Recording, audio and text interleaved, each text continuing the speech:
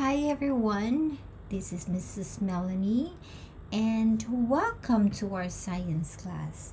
Today we are now in our last lesson of chapter 12, unit F, energy and motion in your book. Now yesterday we have learned about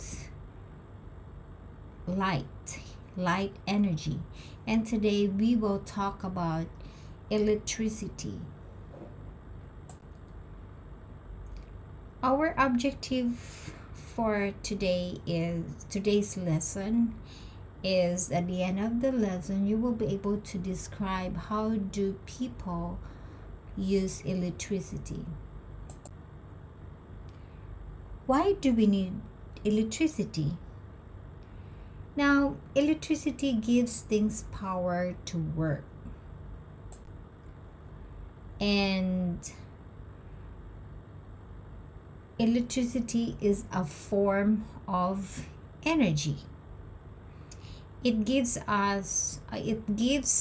some things power to work.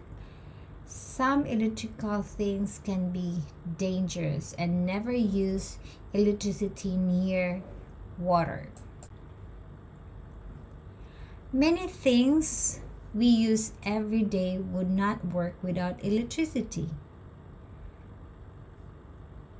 Like, for example, the cooking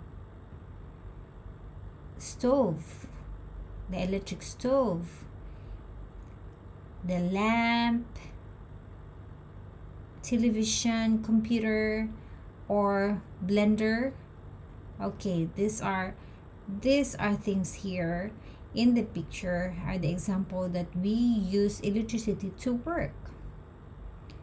Now, wires carry electricity into our malls, schools, and home. And also, many kitchen appliances needs electricity to work. And they can make work easier.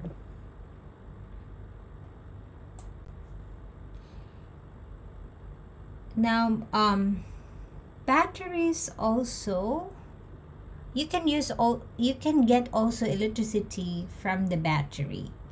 Now, battery stores energy. Now, some things use electricity from batteries.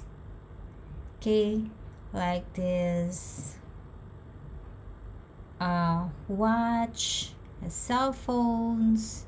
Okay, there's pictures here.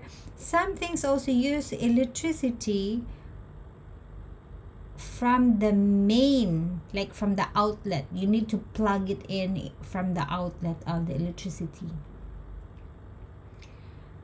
And things also that use batteries are calculator, toy cars, and alarm clocks,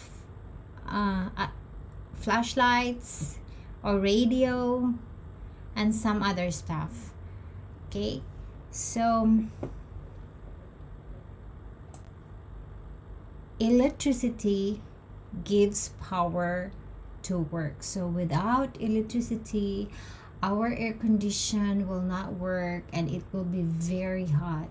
Our refrigerator will not work, and we cannot store food to preserve.